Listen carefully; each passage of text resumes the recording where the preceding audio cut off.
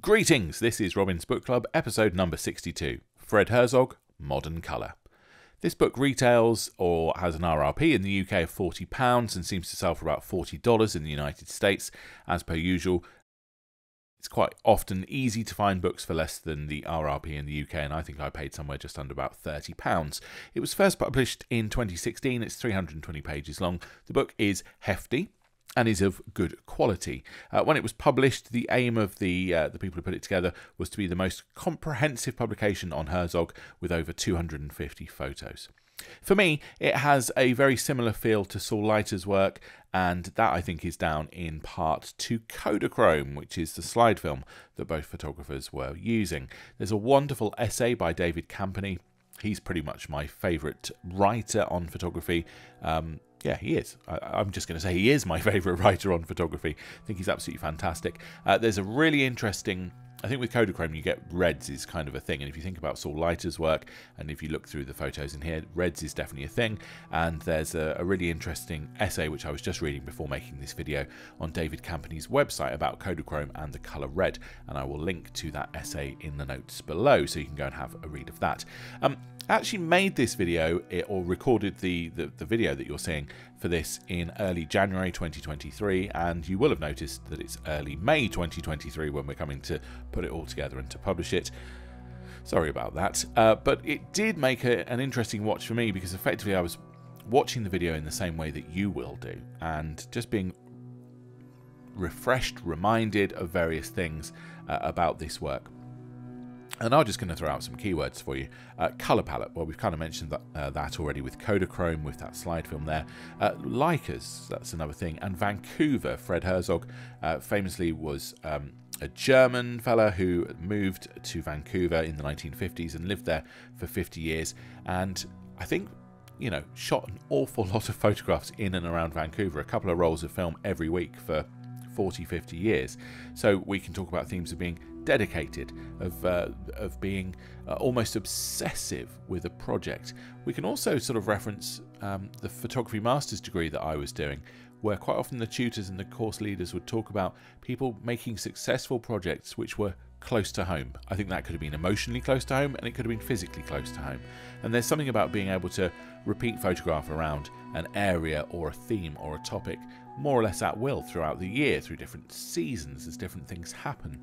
And that's very much evidenced here in Herzog's body of work, which is completely timeless, by the way. The only things which give away when photographs were taken is maybe the clothes or the cars, and that's there's just something so beautiful about his work. Also, there's an essay which explains very much how these are photographs of Vancouver, but also not of Vancouver.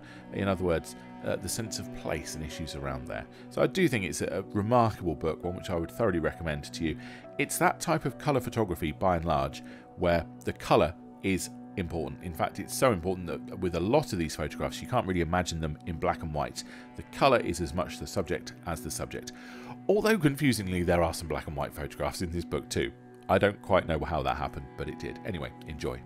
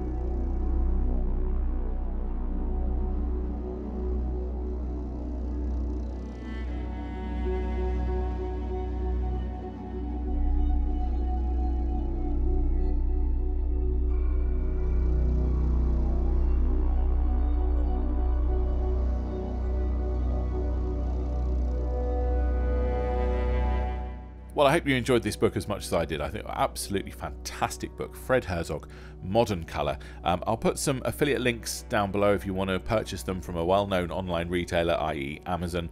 I would make a very small commission, I guess is how that works on there.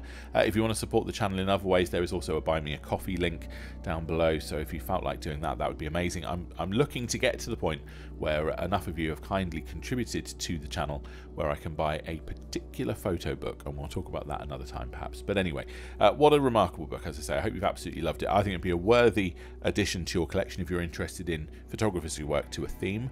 Anything about, you know, amazing colour photographers, or if you're interested in the idea of repeat photography in the sense of working an area and a place over and over again for a long period of time. This is a photo project. This is an idea which any of us could do, couldn't we?